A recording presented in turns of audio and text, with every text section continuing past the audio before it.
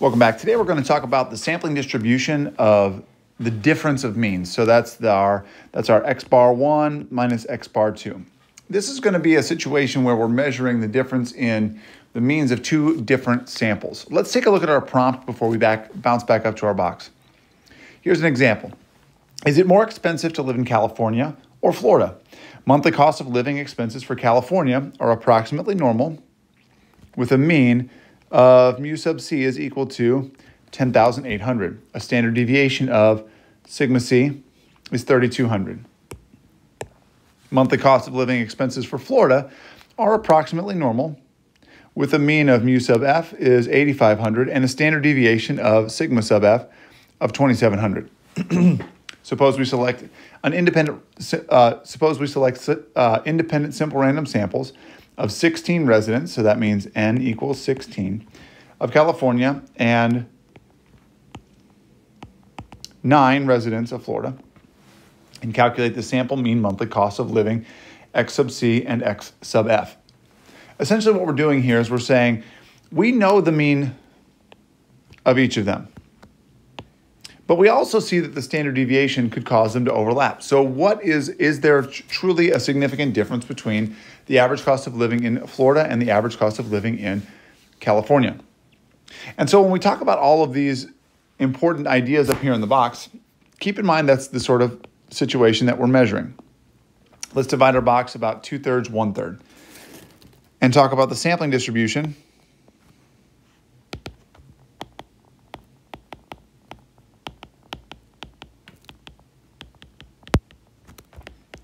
of x bar sub 1 minus x bar sub 2. So the difference in two sample means. When we determine our shape, it really depends on the shape of the sampling distributions of each individual sample. We need to check to see, is sample 1 approximately normal? Is the sampling distribution that sample 1 was pulled from approximately normal? Is the sampling distribution of x bar sub 2 approximately normal? So we're going to say check both sampling distributions.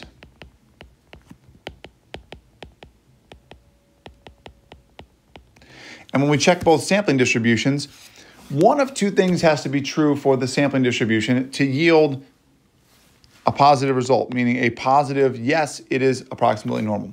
So one is the population approximately normal.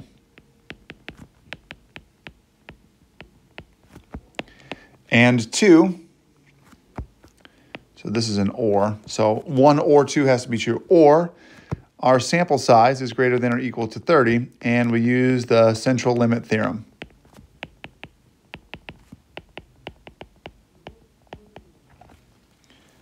Our center can be found by finding,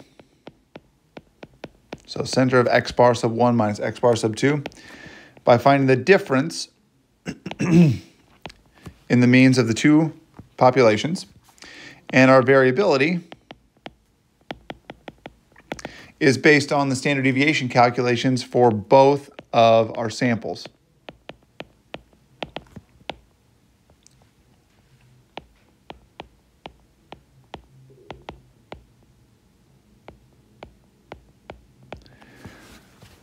To recap, our standard deviation is equal to the square root of standard deviation 1 squared over sample size 1 plus standard deviation 2 squared over sample size 2 squared, and then we take the square root of all of that.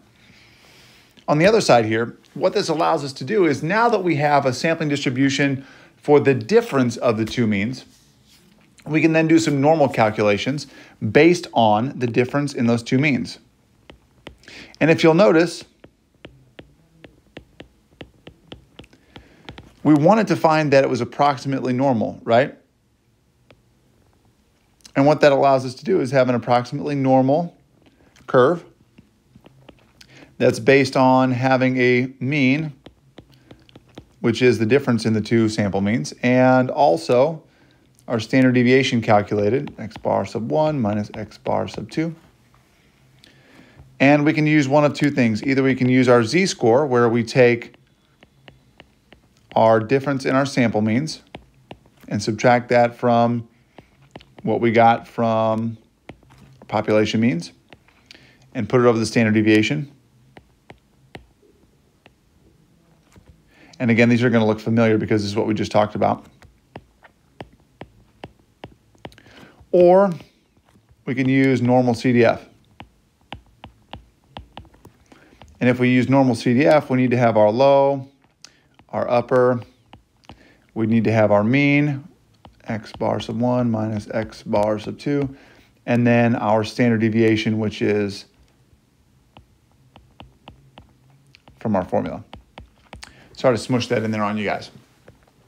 So then when we jump down to this example for check your understanding, we're kind of plugging in some of the pieces here to find what the shape of our sampling distribution is, to find the mean and the standard deviation, and then to calculate some probability. So a good idea here would be to pause the video and try this problem and then come back after and watch, as you have your answer, watch my explanation and see if you got it right.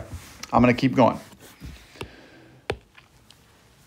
What is the shape of the sampling distribution of x bar sub c minus x bar sub f? So if we look back up here, we want to check to see that both sampling distributions are approximately normal. Well, x bar sub c comes from our cost of living expenses for California, and it's approximately normal. So it's approximately normal.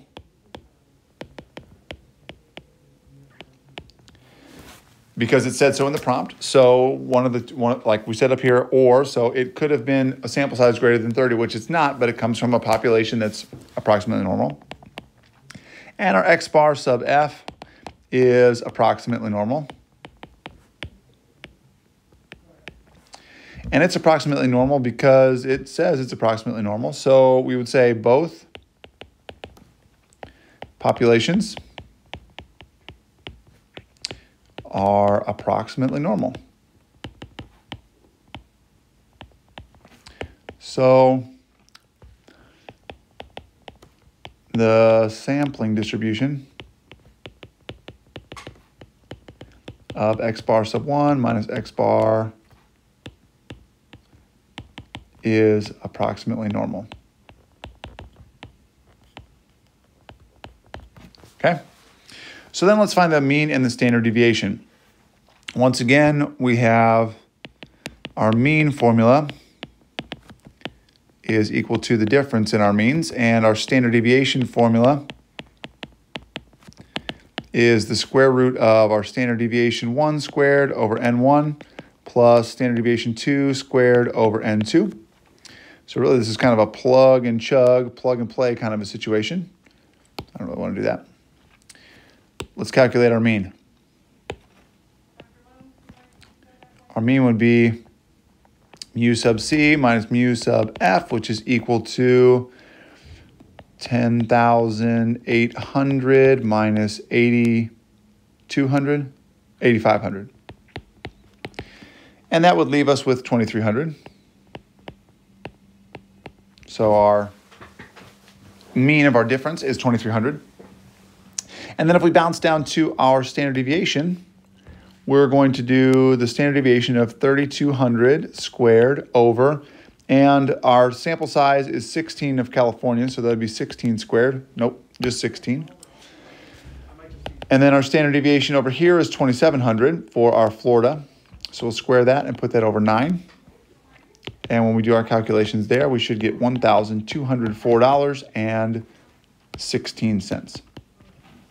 All right, so those are kind of plug and play formulas. They flow out of the fact that we check to see that it's approximately normal, right? So we can now do these calculations, and that's a good thing.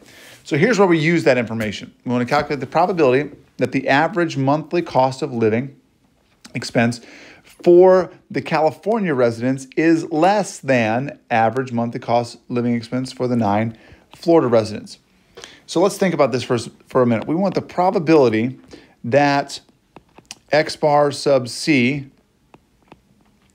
is less than x bar sub f, right? We can't really calculate that as is. That's not really a good statement for us to use, because if I look at my normal curve, in the middle I've got 2,300, and it's normal with a mean of 2,300, which is what I got in part B, right? And I've got a standard deviation of $1,204.16, which is my standard deviation up here. Well, this doesn't really translate to there. But what I can say is this. This is really the probability of x bar sub c minus x bar sub f being less than 0. Because if I subtract a bigger number from a smaller number, then it makes it below 0. And so if this is this whole curve, and I'm going to label it,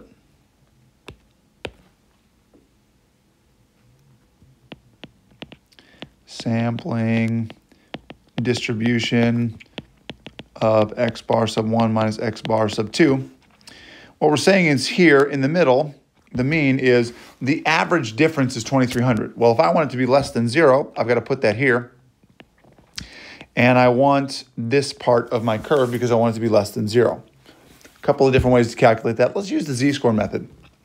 So if I'm looking at my z-score, what I'm saying is that x bar sub c minus x bar sub f minus mu sub c, mu sub f, over my standard deviation. And you want to get used to writing out these formulas, right? A lot of questions based on the meaning of these formulas, and it allows you to see how does the standard deviation change as we change things like sample size. So z is equal to 0 minus 2,300 because 2,300 was our mean difference and 0 was the difference that we're thinking about. And then on the bottom goes our standard deviation. So we end up with a z-score of negative 1.91. And we use table A to get 0.028. The other way to do this would have been to use Normalcdf and to go from negative 9,999 all the way up to 0 with a mean of 2,300, a standard deviation of 1204.16, and we label it low, upper, mean, and then standard deviation. And it would give us the same answer, okay? So as you're thinking about this mean difference, important points here. In order to be able to use the formulas and to talk about the center and the shape to make something look approximately normal, we need to check that one of these two things is true. Either each of them come from a population that's approximately normal, or they exceed the size limit to use the central limit theorem, which is that sample size of 30. Then we can apply our formulas where we compare our centers and get our mean, and then we can use our standard deviation. And then, as per usual, we can do our normal calculations down here, all right? So that's the basics of the sampling distribution of x bar 1 minus x bar sub 2.